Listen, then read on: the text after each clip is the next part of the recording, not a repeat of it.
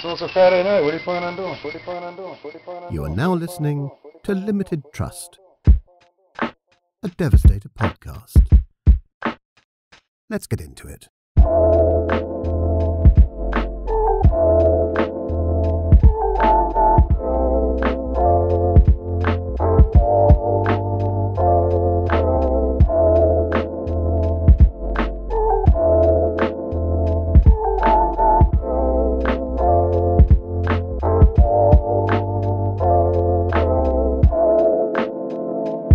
Episode 77, Limited Trust, a Devastator podcast.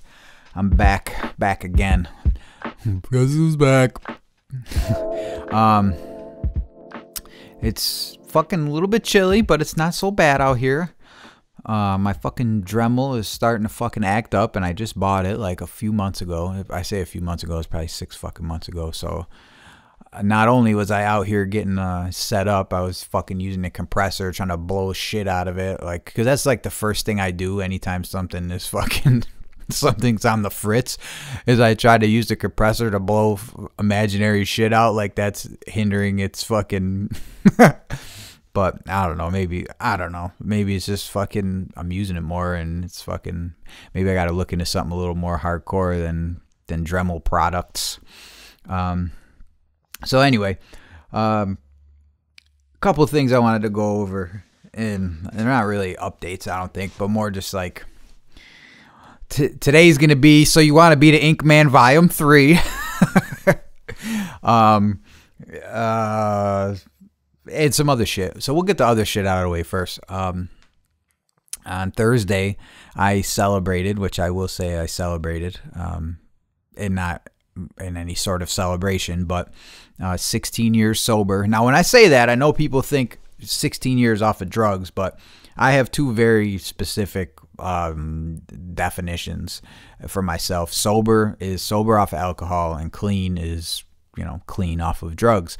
And my clean time is, Aaron's 12. So in January, I was 12 years clean from doing any drugs at all.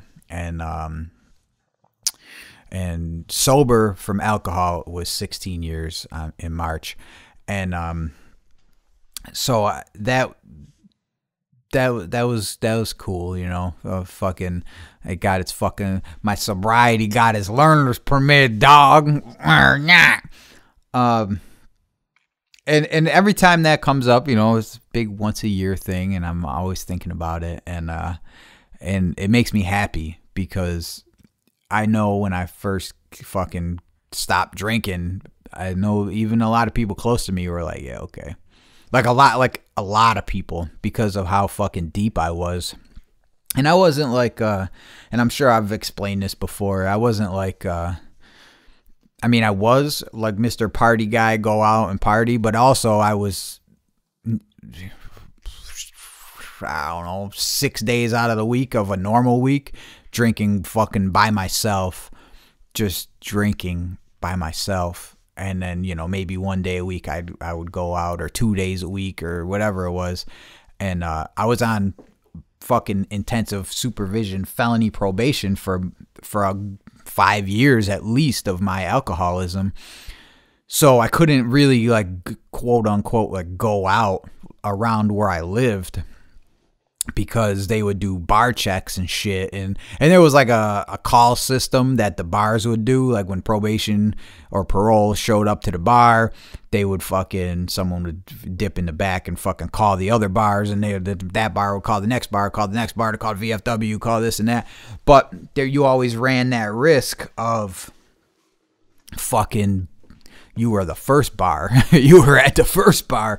So a lot of times I ended up with a VFW auxiliary membership, and so I was like, I could go in there, and that's a private place, so probation would have to like fucking kind of barter their way through the door because it was a private club. So I spent a lot of time drinking at the VFW, and was most likely like the youngest person that was in there, but it was a fucking good time at the VFW. But anyway, I'm still a fucking auxiliary member. I just haven't paid my dues in mad long, but if I just pay my dues, I'll be able to go back and eat chicken fingers at the VFW.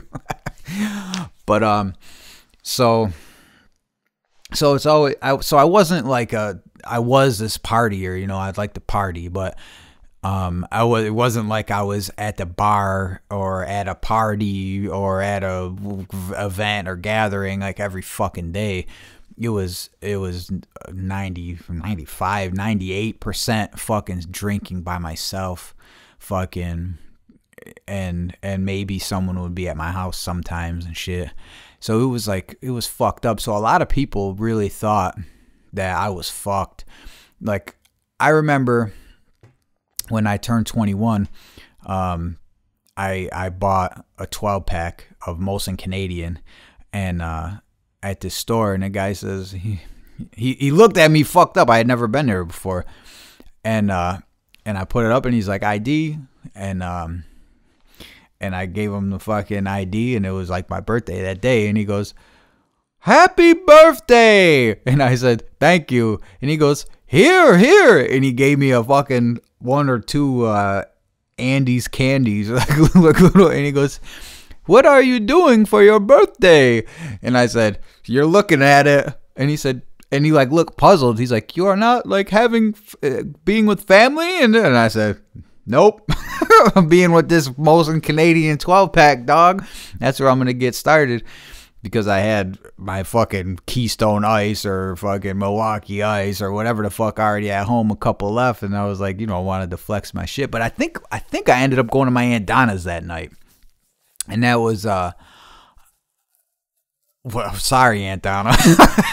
Like, I know she's such a sweetheart that she was fucking sick of my shit. Like, I would be at her house all the time, fucking getting drunk and all fucked up, staying up. Everyone there trying to sleep. I'm all fucked up, smoking, fucking chain smoking and shit.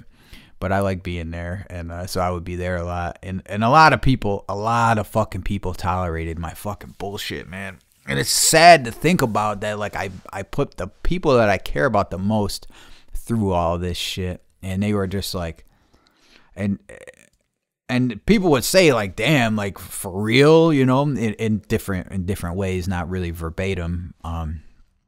They'd be like, you know, like, for real, dog, what the fuck you doing? And I was like, yeah, no, you know, I'm straight. Oh yeah, I was always straight. And I was just all fucked up. So I celebrate that shit. You know, I don't really care too much about the clean thing, because I had bouts with drugs, and I was probably addicted to drugs in one form or another, but they weren't ever like my biggest vice. Like, I fucking love doing drugs, and I love smoking weed and fucking and taking pills. I really love doing it, but I was never, and I think I'm sure I talked about this in a bunch on here, that I was never like fucked up where I didn't have drugs. So I really, maybe the extent of my addiction wasn't really noticeable to me, because I always had drugs, you know. I do remember being mad and shit when I was real young, like teenage years and shit, when I couldn't find any herb, or when I had just moved out to the country and I had to stretch a dime bag like a fucking week until I could go in, and I didn't have any money. So even then, like, throughout the week, I'm trying to figure out, you know, how to get some money so I could then I had to link up with my fucking friend of mine, somebody, and then get a fucking dime and then bring it back out to the country from the neighborhood and all this shit. It was like a big fucking deal. And sometimes it didn't pan out. Like, no matter how much I planned and made phone calls and hooked it up with people, and I had the fucking money, you know, sometimes it just, you know, like anything, sometimes it just doesn't work. And I remember just being fucking mad, and then scraping the fucking bong, and then taking all the shit out of the bottom of the bong, not the resin. Everyone's like, oh, you're swinging that resin. Nah, like the shit that's in the water, and fucking dumping that out, spreading out. You spread it out real good, dry it out, and smoke all that, like all the burnt shit that sucked through. We call it gunk. And then, you know, the resin too, of course, that you did all of it at once, you know, and then maybe you could smoke for a night on some bullshit. And But I'll still be mad, you know, be fucking mad, looking through everything and fucking, dude, I remember, you guys probably know this all too. It's like hitting the used screen like as much as you could, just like try to fucking smoke the used screen, you know, with the screen all fucking in there. Sometimes I'd take it, fucking ball it up and put a new screen in and put the balled up, fucked up screen and start smoking that shit. So I maybe drugs was my problem a little bit. But this was like teenager shit. So when I got old enough and I had money and I had a vehicle, then it wasn't like ever a thing. And I was off probation. Then I was smoking a lot of weed and not a lot of pills. But I had my bouts with drugs. So I don't really celebrate the drug thing as much. Like I know when I quit. I know when I stopped. And I don't know what day. I know it was January. So usually I tack on the year like February 1st. You know, so I know it's been clean through January, so it's been 12 years. In February 1st, it's been 12 years. February has been 13, whatever the fuck. And I got to do it by my son's birthday. So, and you know what? I don't even know if that's right, because it might be 13 years, or you know what I mean? Because he was months old. Someone do the math for me, would you? My son was born in September of 11, and I quit doing drugs in January of 12. So does that mean when I tack on my year, you know what I'm saying? Was it 1 year? Am I 12 years? Is it 13? Is it 11? Because my son's 12, so he turned 12 in September. So then that following, you know, this February, we'll call it, would that be that would be 12, right? I don't know. So you guys know. So I think that's 12, but then I don't know, you know, because you don't start counting from 1, and he's turning 12. I don't fucking know. Whatever. It's been, I don't even care about drugs. So I get excited about that, and I get excited when people share like, oh, I seen somebody, I'm 7.5 years, you know, fucking Dr. Steve's Caffeine Melts reach out to me. He's like, I'm 33 years off the shit, and fucking, and you know, he helps people get off of opiates. So if you're in Florida and you're trying to kick that fucking opiate shit, Thrive Pharmacy can fucking help you with that. And there's just, I get excited, and I don't know if you could tell that or not, but also I get excited telling stories about doing drugs and being a fucking degenerate. When I quit drinking, it was a bad fucking night, and I was all shitty, and this is like, as it gets further and further away, the story becomes like less and less clear. So then I like kind of remember like the main parts. I remember I had Sparks. I was drinking Sparks, and I was with my cousin Amanda, her boyfriend at the time, and somebody else. And I was in the mall, and I had a Sparks in my back pocket, and I was walking through the mall already shitty and drinking a Sparks, walking through the mall on like a fucking, I think it was a Friday night maybe. And I was fucked up, and that just is not good. And I actively on probation. I'm fucking. Was I underage? I can't. No. I turned. Yeah, because I turned 21 and then I quit drinking. So I was probably of age. Yes. Because I went to Tops afterwards, and fucking yes, I was of age. I was 21, but I'm out of county, under the influence of alcohol, drinking in public, and we ended up leaving there. Nothing happened there, and then I was having like some fucking freak out episode. I was all mad and fucking pissed off at Taco Bell in Greece, and I left there, and I thought I was gonna try to kill myself, but I couldn't get up this snowbank. I remember trying to climb up, like, because it's down off the road, Taco Bell, and I was like trying to climb up. It was a total drunken fucking mess, and I probably wouldn't have, you know, walked out into the road in front of a tractor trailer or something. That was my plan, but I was just mad and flipping out and fucking way too drunk, and it was time for me to go home, and I was on fucking prescription medication like crazy. And so I ended up walking to Tops in the back of that parking lot. And I was so fucked up, I bought a 4-pack of Tilt. And the cashier was like, I don't know if I should sell you this. I was like, I'm fine. I was like, I'm not driving. I was like, I'm about to leave. I'm going home or some shit. You know, I was like fucking trying to convince. And this is just to the best of my recollection. And the only reason I remember all this is because I ended up throwing the 4-pack of Tilt out the fucking car window and saying, I'm never going to fucking drink again. This is fucking bullshit. Ah, fuck Bob. And I didn't. And I woke up that next day and I was like,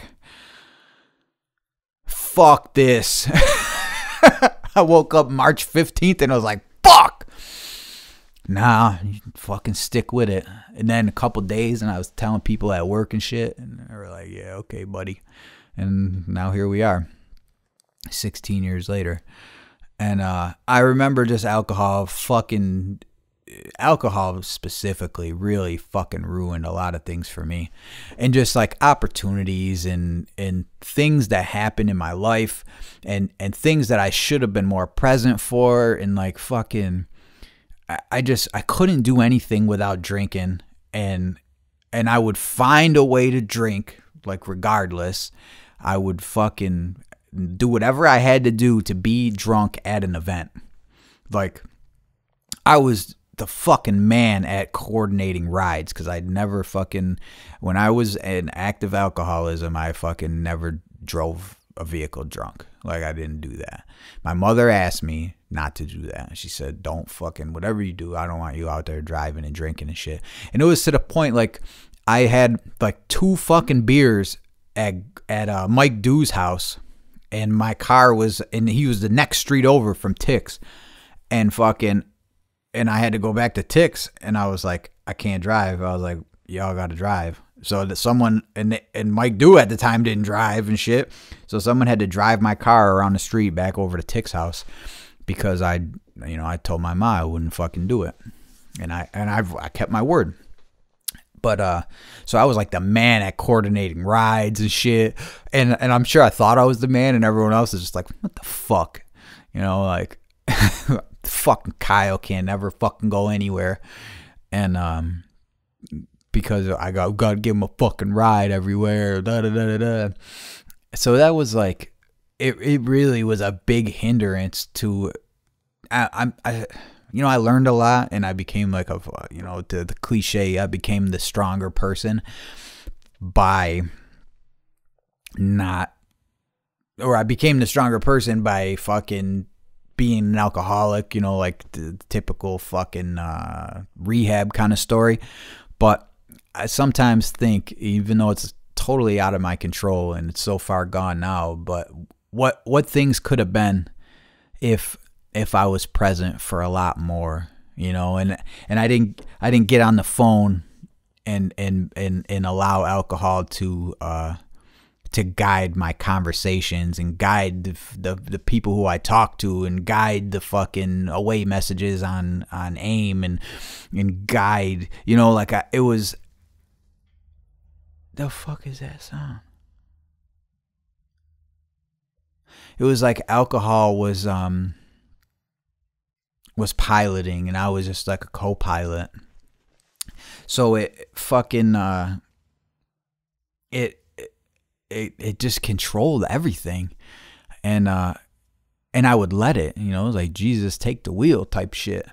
And last year I put the song out that I did about alcohol, and I wrote it while I was still drinking. So you can go to kyleconway.bandcamp.com and look for the song called Problems. And it's old. It doesn't sound good. I made it when I was probably like 16 or 17 years old. I mean, it's over 20 years old. But the way I wrote it, and I was all fucked up when I wrote it too, and I was all fucked up when I recorded it, and but it really, it's a really good, the song's about alcohol talking to me. It's alcohol, it's telling me what it thinks about me and shit.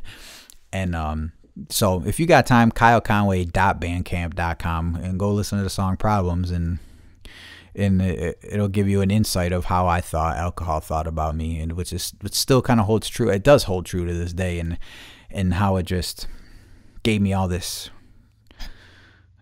bravado to fucking do all this shit, but really I was just looking like a fucking idiot, you know. And so I'm glad to be fucking free from that, and everybody else who is too, and everyone who's thinking about it, and everybody who's just getting free from whatever it is they're on, man.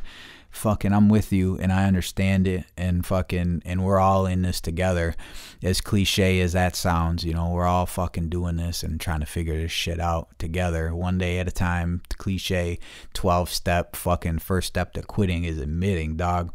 And I was going to rehab, and I wasn't ever off of drugs and alcohol during any rehab. When I was at court-ordered rehab, when I was going to meetings and shit with my uncle, all of that, I was all, and once I quit, I never did any of that other shit. So once I quit, you know, I tell people I'm a program guy. I'm a program guy, you know, because it's just the easiest way to say, like, I'm fucking, you know, I'm a recovering fucking addict. So when people are like, oh, yo, this and that, what do you think about this or that? You know, I'm a program guy. I don't fuck with that shit. You know, I don't fuck with any of that shit. And So I've been going on for 20 minutes about whatever. Here's my fucking pat on the back, stupid. So you want to be the Ink Man Volume 3. And I got a feeling that over the years, if I continue doing this fucking podcast, there will be many volumes to this. And this comes from like a bunch of different things, man. Recently, there's been two new ink men out there, of course. And one of them reached out to me and everybody else, basically. The kid said, and if you're listening to this, it'll shout out to you. Don't take this the wrong way. And I tried to be nice to you, but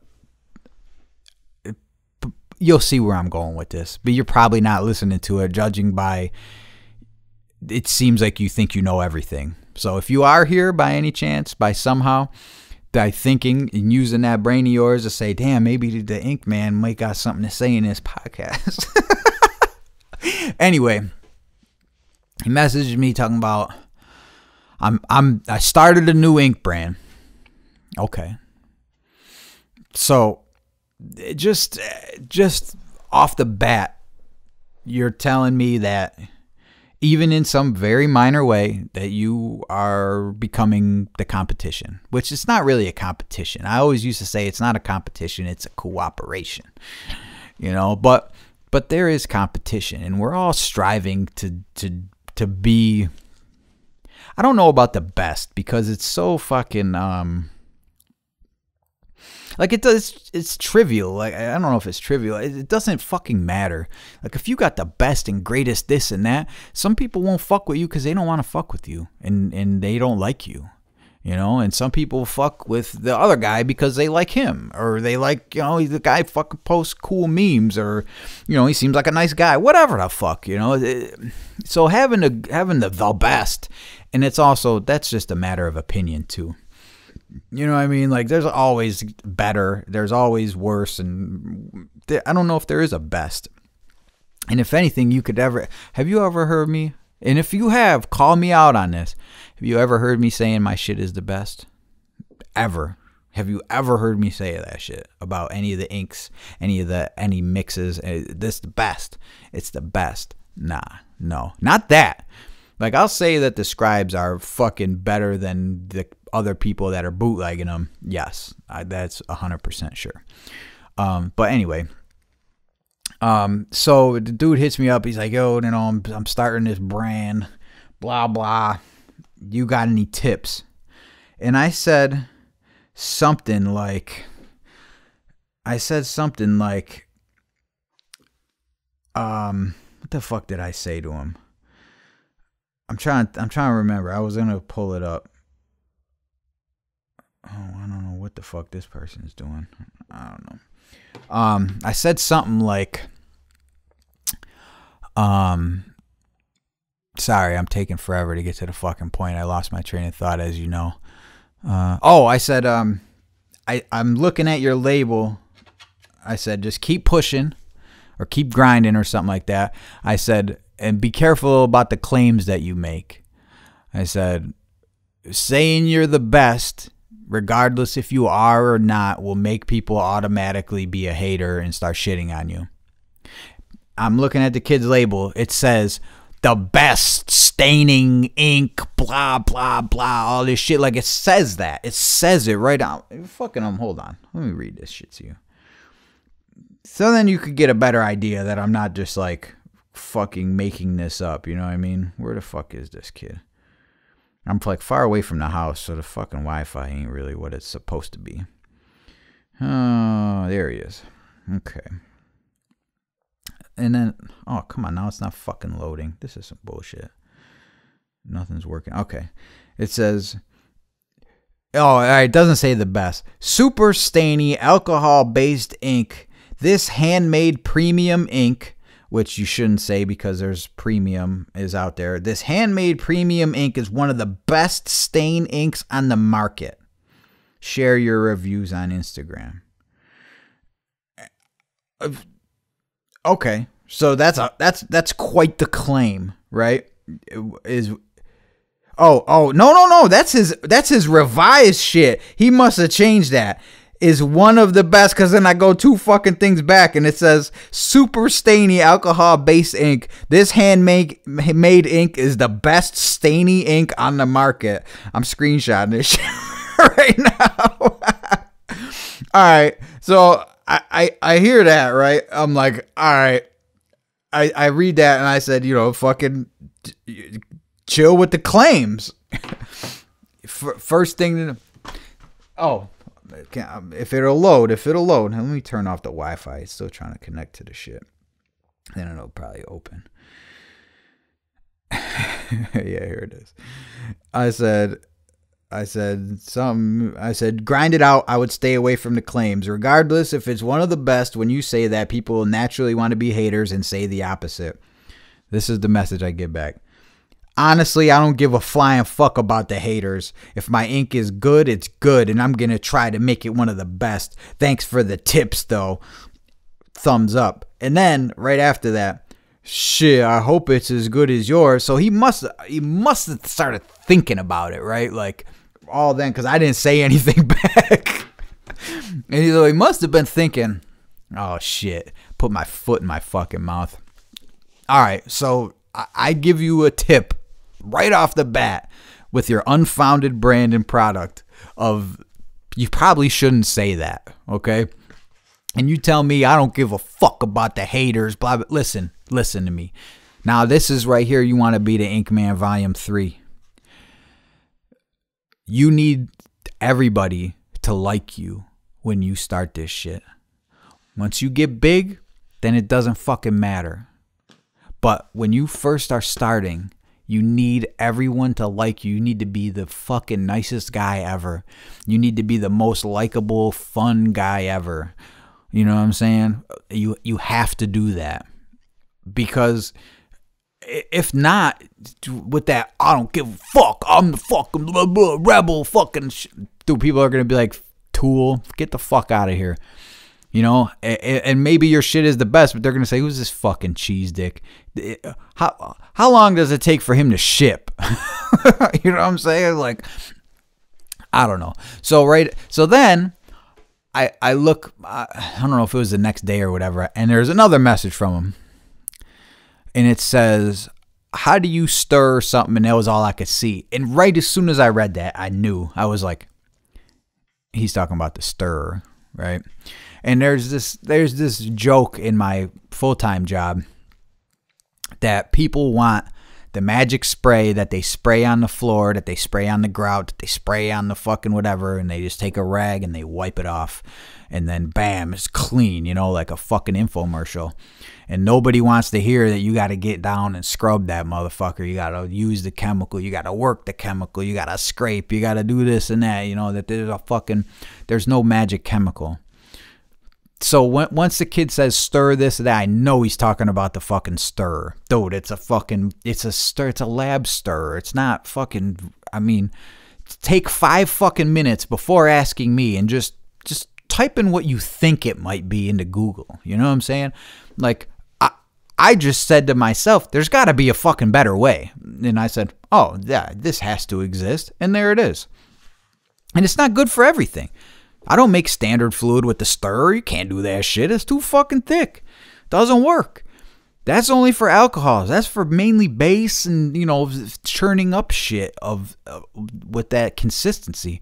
But anyway, I know he's thinking fucking, I know what he wants. He wants the magic fucking, so he's asking, and he asks other people recipes and shit. So he wants the magic recipes. He wants the magic tools to make it happen. And then he's to make the best ever and be the best. And that's just not the fucking way it is. Like, it's not. And it drives me fucking crazy. And then there's other shit that comes out. The best. What is with these people in the fucking best? And then this other dude, the best, dude, the best, blah, blah, blah, blah, blah. Shut the fuck up. Son, my shit is not the best. If anything, I'm out there saying, yo, it works. It does what it's supposed to do. You know, it fucking, yeah, the right buff man, the right fucking whatever, you know, it could wipe right off. I had someone the other day saying like, yo, the shit came right off, the violet came right off of this gas pump. I'm like, yeah, that's what, I mean, that's meant for, you know, painted surfaces and shit. Like, I'm not surprised. You know, it's like all this stuff. And it fucking drives me crazy. And I don't know if maybe it's because I put myself out there like that. But, son, I give you a tip and you say, fuck, I don't give a fuck about that. All right, then. So then the stir. So I tell him, like, yo, that's just basically an agitator. Like, it's just for making my base for alcohol shit. That's what I use it for. Yeah, but how do you stir it? Well, with a fucking tongue depressor. With a tongue depressor. I got a big stick in my garage, or no, who said that? Did he say that? Who said that? Or was the person I was talking about said they got a big stick in their garage or whatever? And I was like, yeah, I mean, whatever. You use a big stick. I don't fucking know.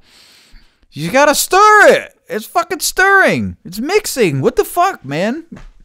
And you got the best ink on the fucking market and you're asking me how to stir this shit? Dog. So I know maybe I'm going off a little bit and I'm fucking, because believe me, if you're listening to this, you know that I know that I'm really like not shit. But what I do know is how all this stuff works. And it just fucking drives me crazy. It's like the next thing that drives me crazier is sponsor me. You know, the second thing is I'm about to be the best. Yo, shout out Club Ghoul because that motherfucker is the real deal. He's the real deal. And there's another person that just kind of returned and shit and says all kinds of crazy shit and fucking whatever, dog. Club Ghoul is fucking where it's at. If you're not fucking with me, fuck with them. Fuck with him because he's a fucking scientist and he fucking knows his shit and he respects the craft and he's the fucking that I aspire to be like Club Ghoul. You know what I mean? But we're doing something different, you know, like he's focused on the chemicals and in the fucking process. And I got this whole thing, you know, I got like this big umbrella and that's just one of the parts to it. But I remember at first I wasn't telling him shit because it happens like every time, you know, every time someone new comes out and they're, oh. And then after a while, I'm like, oh, homeboy's still here. Oh, let me go look at this shit. Oh shit, he's catching shit on fire. Oh shit, look at all this fucking array of testing. I said, oh, he's in the book. This guy's good. And I respect that shit. And I got mad respect for him. And So I give it up. Like he's where it's at. Constantly innovating, constantly, and we share these things with each other, talking like fucking like. And I told him, I said, yo, I had to feel you out first. And I'm not shit. Again, I'm not shit. I've been here a little while. And I'm very cautious. You guys know this. I'm very cautious with the circle. Like I don't tell everything to everyone. I tell, but if you're in it, I'll let you know. You know what I'm saying? But so Wanna Be the Ink Man Volume 3. Don't come out making fucking claims that your shit is the best. Even if it is, don't do it. You look like a fool, okay? Don't do that. Next is don't send 100 messages to every maker, okay? Because I talk with Club Ghoul. He talks with other people. They talk with other people. And you're going to end up being the laughing stock of all this shit. Of motherfucking being like, oh, he asked me 2. He asked me 2. He asked me 3. Don't do that. And also don't. I don't know, man. I guess I try to be just more of a regular person when it comes to this shit. And in the end, after all of this is said and done, me, Club Ghoul, Crink, whoever else, this ain't the fucking cure for diabetes. All right, it's fucking ink, dog. It doesn't. It's really not that big of a deal. It's fine to have trade secrets and to have your recipe and to have the way you do shit, but like people who are like, I don't know, man. Like it's like.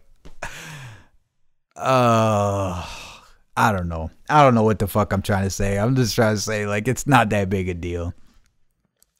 And people who are, oh, fucking no, I don't do this, I don't do that, All right, man, whatever. I don't know. I'm in a fucking good mood, and I shouldn't be. I got mad work to do. I gotta eat still. I want to watch a little show. All I've been doing is fucking working. So, happy sobriety. Fucking 237 is out. That shit is lovely. I love the 237. Go get you some of that shit. If you like fucking shit up, painted surfaces only, please. And if you made it this far, Machine Studio. Shout out to Machine Studio. Do your shopping there. Shout out to Club Ghoul. Do your shopping there. Shout out to fucking Dynamo Prince. Shout out to fucking MKA. Shout out to Gasp. Shout out fucking Draco, my man. Fucking shout out to fucking Billy the Marine. Shout out Mike dude. Who else we got? Who else is out there? Who else we've been breaking balls? So shout out to everybody who's got a sober date. If you're fucking 24 hours in or 24 years in, fucking shout out to you. I love you. We're all in this shit together. And if I'm sorry for sounding like I really don't think I'm shit. I really don't believe so. I'm a regular ass dude. I work a regular ass job. I'm doing regular shit. I don't mean to sound like braggadocious or anything like that. And if I do, and if I ever do at any time about anything, like fucking check me. Because really, if anything, I feel like I talk down about myself a lot. I talk about a lot of degeneracy, or, I tell cool fucking stories like the Blue Top story or whatever. And I don't have that shit no more. Like, I don't have any of that shit. You know what I mean? Like, I don't have that. I don't have my small little mini drug empire that I had in the middle of nowhere town. You know what I mean? I don't have that. I don't have, I still own the Challenger, but it's off the road. It's sitting in my mama's fucking yard like it's a fucking lawn ornament. I have a fucking 2010 Challenger with a fucking 360,000 miles, and it's all duct taped on the front end and shit. I don't think I brag about anything. And if I do, let me know. I really try not to. I try to tell people my real life and how I felt and how I thought about shit. And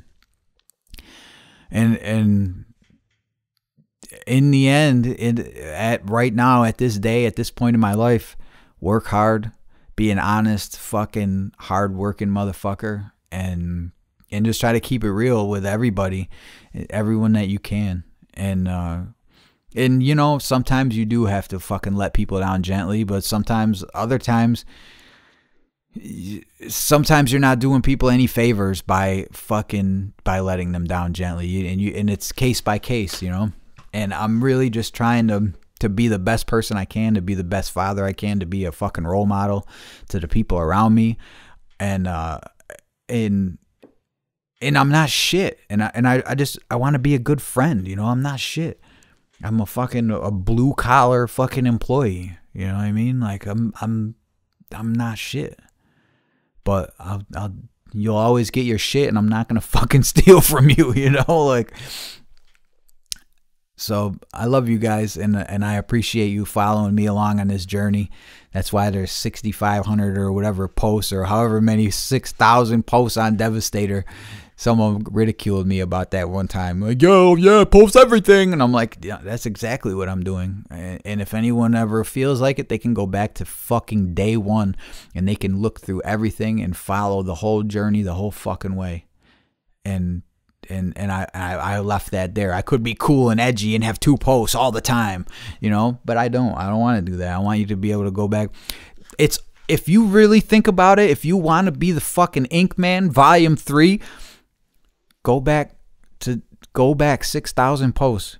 All that time you spent asking motherfuckers what to do, go back, and the whole fucking blueprint to putting all this shit together is right there. And that's if you look at what we got going on and say, that's cool, that's something that I would like. And if you look at Devastator and you say, like, that's something that I would like, fucking square one is right there. Take your time, go back to the beginning, and just flip through and look and see and study, because that's what I did. And it's all right there, the whole journey, how it all unfolded. So it's all right there, and it's all out there to read and to try, figure it out, you know. But that's it. I love you guys. You guys are the best. Yo, shout out Pep. What's up, Pep? I love you, dog.